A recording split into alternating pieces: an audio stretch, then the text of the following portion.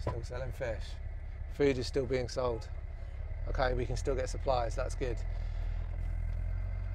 Are we crazy to travel in 2020? I mean, it was our plan. We are currently driving around the world and we were intending to spend the entire year traveling, but obviously the situation in the last couple of weeks has just blown up, and it may not be possible for us to travel. But right now we are in Northern Africa.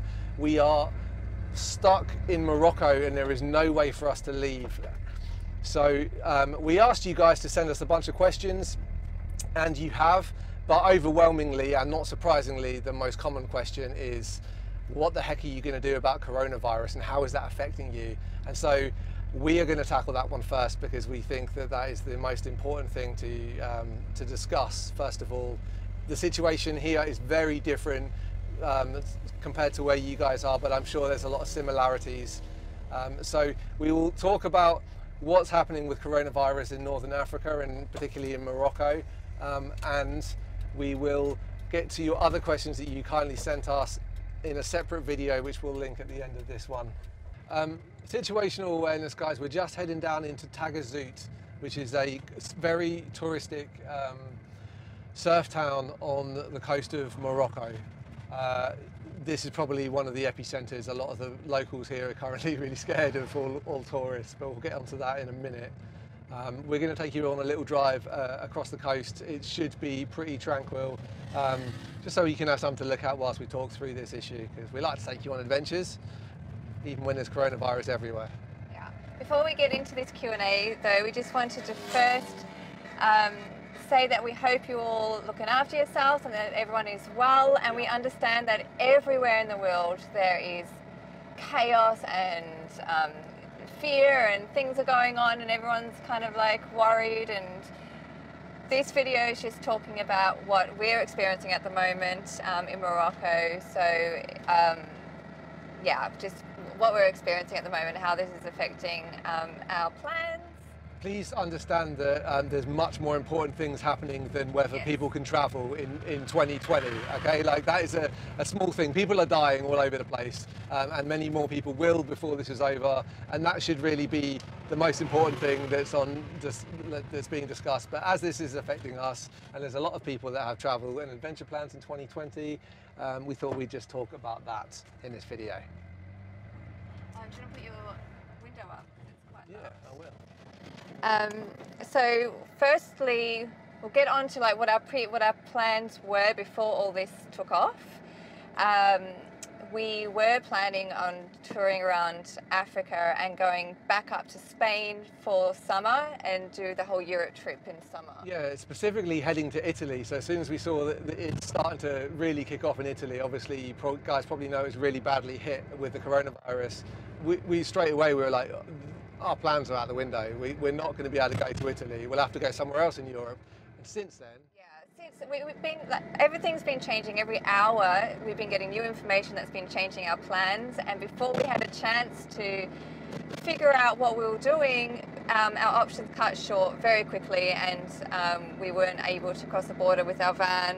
Yeah, they closed, they shut the ferry off right in the north of Africa, which is the only way out of Africa with a vehicle. And the only option to get out now is hopefully try to get some flights back to the UK, back to Australia, leave the van here, and then Alaska is going to be left here. So that's not really an option for us at the moment. Alaska is our dog, for those of you that don't know, who's very patiently sitting down here because the back is full of surfboards right now. Sorry, girl. So yeah, we can't really fly out because of Alaska, and we'd have to leave the car here. But we're trying to work out whether that's going to be ridiculous, because things have been changing pretty quickly here in Morocco. What are we on to talking about next? The current situation here in Africa is obviously the borders are closing. Nobody can get flights in or out. The airport at the moment is absolute pandemonium. Oh, I can't even say that word. Can you say it for me, please? Chaotic. Thank you. And yeah, there's lots of tourists trapped up there, like lots of flights being cancelled, and basically we don't want to get involved in all of that. However, we also wonder whether it's reckless of us to stay in Northern Africa, because this is a developing country, Morocco. Hygiene is slightly different. The infrastructure is definitely different to what we used to back home. And there is a massive language barrier. So we're really worried that we're going to get caught in a situation where we can't really communicate with people, and that we might regret maybe being in Morocco. Well, I don't think we have a choice. No, yeah. There are concerns that, well, already we're hearing stories that Westerners are getting treated really badly from like the locals. They're getting spat at and kind of like being yelled at to stay away and like not treated very nicely. So we don't know how it's all going to go down the next few weeks. Like we said, it changes so much, and it hasn't really hit as hard here as it has in Europe, but that doesn't mean that it won't. This is the calm before the storm, right? Yeah, so it really hasn't kicked off here yet, although, like, you know, all the public spaces are closed and everything, the borders are closed, and that car's going to crash into me. No, we're good. Yeah, all right. Okay, apparently I did something wrong. In Morocco, the roundabouts work a little bit differently. I was already on the roundabout, but I had to give way to him joining the roundabout. Okay. Yeah, so that's the situation in Africa at the moment, changing all the time. About this, the locals treating foreigners differently. Part of that is because like there was no coronavirus here, and all of the cases that came in were tourists visiting the country, and so there is this kind of like segregation between like the tourists, the foreigners, and the locals, and it may be that people are a little bit worried about like the tourists, so we're expecting to be treated differently. Yeah. So we have a couple of options, right? Yeah. Well, what we're basically going to do is kind of isolate ourselves from everybody and try to just stock up on food and stuff for the next week and just kind of lay low. We have been hearing stories also of people being kicked out of like Airbnbs and rentals and hotels as well. And foreigners. They're foreigners, so we don't want to get to that position. Like, we do have this van, but we also don't want to be on the. We don't know how it's going to be on the streets or in public space. We should probably explain that we have an Airbnb. Leah's sister's recently been visiting, so we have an apartment that we can use. Yeah. But that rental agreement is coming to an end, so we are going to be back in the van. So one option is to just, like, we have the opportunity to live off grid. That's why we built this van, is so that we can go around the world and live off grid. And so we could just disappear into the hills, but we are tied to society because we need food. And refill with water, so we're always going to have to keep gasoline. going into the towns to, you know, stock up, which obviously we don't want to. We want to keep that to a minimum. And also we don't want to be, if for some reason they say that nobody should be out, we want to get the tourists off the road and out of the spaces, they could easily just say, guys, you know, come with us, we're putting you in quarantine. I think that's a very real situation, because the police here, they don't particularly like people travelling independently in camper vans. We've had it a number of times in our time in Morocco where they've come up and they've taken our details, like our passport information. And that's more to keep us safe, to know where we are. And yeah, but I think it would be like if there was a travel restriction, they would come to all of the off-grid places, like the beach spots, and they would herd all of the tourists together and put them into one location. And we really don't want to be quarantined like that. So I don't think living off-grid in the van is necessarily the best option right now. yeah. And it could be fine, it's just you don't know. You're just trying to think of the worst case scenario and whether you want to go through that or not, and just trying to keep it as simple as possible and just looking after ourselves. And we had a question from, who was that question from? About... Nice beach, nobody on it. yeah. If you're going to die anywhere, Morocco is pretty a good place for the end of the world to come, isn't it? Yeah.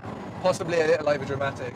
So we do have a Patreon question from Julie Mack. She asked, how long were you guys hanging out with Eamon and Beck? So Eamon and Beck are also here. Yeah, I don't know if you guys follow them. Some of you, we've got like some of you just subscribe from their channel. So welcome to Kombi Life.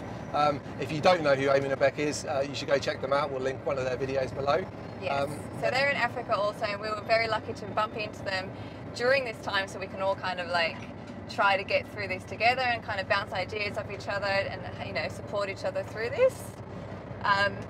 Their plan at the moment is to stay with their van as well. They didn't want to leave their camper van. However, the Canadian government is calling back all Canadians and trying to repatriate all of the citizens. So they are kind of like debating whether it's a good idea for them to go back, whether it's irresponsible of them to stay, or what the best option is for them. Like, everything is changing by the hour, as we said, and so they are still in town. We are still kind of hanging out together every day, and just supporting each other as we work through these, like trying to come to the best decisions. Yes. I think one of the issues with being repatriated from like a foreign country is we've probably already been exposed to coronavirus. I don't really want to take that home personally to my family, and I know Eamon and Beck feel the same way. That's a concern of all of us that are overseas at the moment. And so we feel some, like, especially depending on the circumstances for who you've got at home and how old those people are, you know, like a lot of us are going back to live with our families, so we don't want to make them sick, because it's not so bad for people with strong immune systems, but it could be a lot worse for the people we love. Yes. Yeah, so they're currently making that decision, but they're here still, just waiting, I guess, to see what happens. Yeah. Julie, I know that you also asked how we manage our money when we're crossing international borders and everything like that. Yes. The short answer is we have multiple cards like Monzo, Revolut and Starling Bank, all of which give us free cash withdrawals abroad, and are really good for doing inter kind of conversion stuff. I'll make a video about that. I've put it on my to-do list. Thank you for the suggestion. Thank you for being a patron and supporting our content. We appreciate you, Julie. But yeah, just to answer that. What else is there? Okay, I've got a YouTube question from Rob Edgar. He said, I'm binge watching. Awesome. Glad you're enjoying it. And he said, I was wondering what you do if you get really sick. Do you have health insurance, or do you just cross your fingers and hope that everything will be okay? Yeah. Well, in this situation, for example, like health insurance, travel insurance don't really help in these kind of situations. Yeah, we're in a really crappy situation with that. Like we can't get health. If we get any treatment here locally, if we can even get it, like if we can get into the queue with all of the local people, then we're going to have to pay for that out of our own pocket. It'll be expensive. Yeah, we do have travel insurance for like major emergencies, like if we get in an accident and end up in hospital, they'll cover all that. But if we're getting ill and we need to go for checkups for something, we just pay for it out of our own pockets, and usually the doctors are, you know, reasonably cheap in some countries. I don't know what's going to happen if we do have to go to the doctors here. Supplies are really limited. Our Airbnb landlord just gave us a couple of paper masks. Yeah. We should put them on for a thumbnail. All right, that'll be the thumbnail. Yeah, so we do have travel insurance for the major things like that to cover us for big expenses, and if we need to get, you know, sent home, if we break our leg or something. You'll get sent home. I haven't got travel insurance. Well, you need to get travel insurance. Yeah, I do. I just don't want to get it right now because they're not paying for anything. And usually when we get sick, yes, we do cross our fingers and hope that we get better and go see a doctor if we really need to, and just pay for it out of our own pocket. Yeah. Okay, what else have we got? Sorry. Are you worried about being here in Morocco right now? The mood has changed, isn't it, in the last few days? Yeah, it has a little bit. I'm just worried about what the future is going to hold in the next, like, is this going to go on for months? Are we going to be literally stuck here for months? And is it going to get worse like it is in Europe? And everyone's going to go, you know, crazy buying. We're not going to be able to get food. And if we do get sick, how they're going to treat us at the hospital, because we are foreigners, and they might, you know, they're going to treat their people first.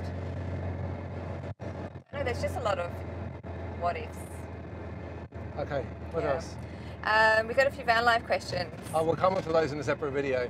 Okay, well that's it then. So the last thing I want to say to you guys about the coronavirus thing is that we're documenting everything as it happens. We've been to the supermarkets, we've documented the panic buying, or the situation in the supermarkets at least, and all the situation with the decisions we're making and what we're doing right through to however this turns out, and we will include it in our series. We will start our Morocco travel series. I think we're just going to roll it next week. This week? Well, Yeah. it's coming. So the next episodes you see from us will be leading up to this pandemic. Yeah, so we've got about 4 or 5 episodes that's going to come out from our experiences in Morocco before all this happened. So that's going to start this week when we first enter Morocco. Yeah. And for those of you on Patreon, the Kombi Crew, we've got a new video coming up soon as well. Sweet. Thanks for your support, guys. Thanks for watching. Everybody, please stay safe. We're really thinking about you. Look after your old people. Don't go and get them sick. Isolate them. Wash your hands. You know, all that stuff. Just be safe, okay? We want you to stay subscribed, not die. Peace out.